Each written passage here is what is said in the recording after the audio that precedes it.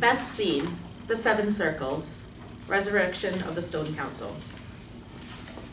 Exterior, the Stone Council, night. At sunset, the crowd is gathered in the Stone Council.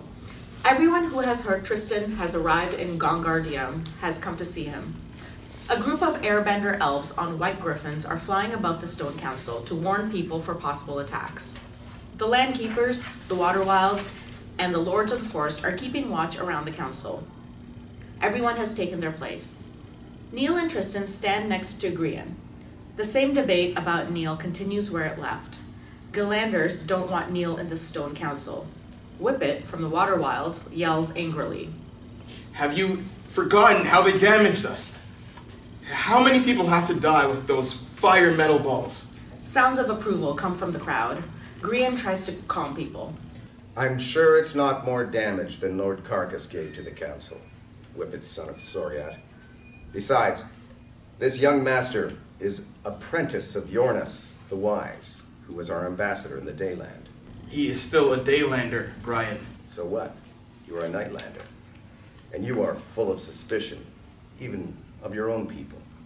All of you, my friends. Grian looks around. Everyone in the council peer at Grian. I can just hear. You all think Son of Myris is a savior. Yes, the prophecy is true. Son of Myris is here for the rebirth of the Seven Circles. But he is not our ultimate savior. The crowd whispers. He can only succeed if the seven tribes' energies are together. As you know, the three of them are no longer part of the circle. We should help Son of Myris to complete the circle. What do you expect us to do, Grian? Do we have to kneel in front of Lord Carcass in tear to share his energy with us? The water wild people laugh. Tristan doesn't like Chalcidius' sarcastic talk. They stare at each other. We thought our great savior, Son of Myris, was born with the power of seven circles.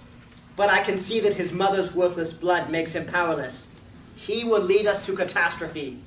The disapproving voices rise from the other clan. You talked enough, Chalcidius. How dare you speak that way about my mother?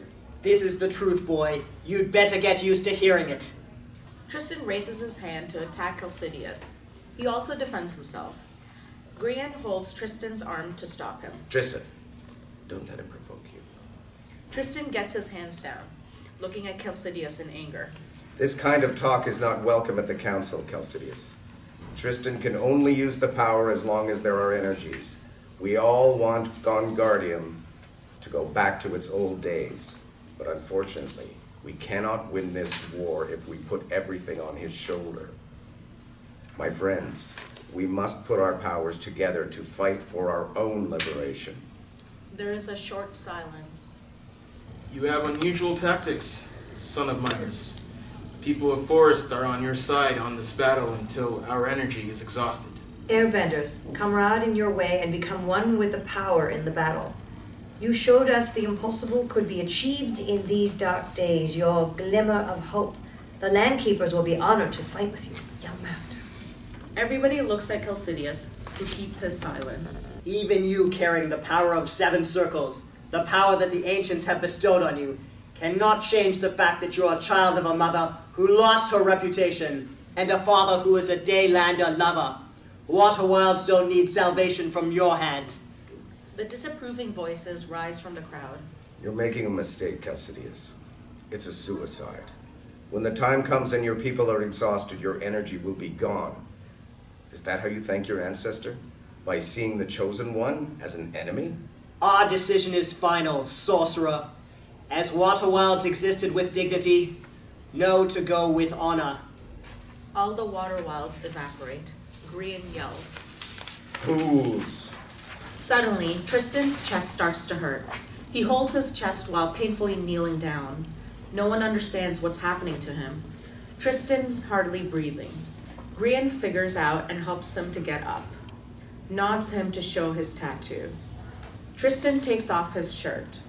Around the circle tattoo on his chest, the clan symbols of airbenders, the lords of the forest, and the landkeepers who choose to be united on the battle have taken place on the tattoo.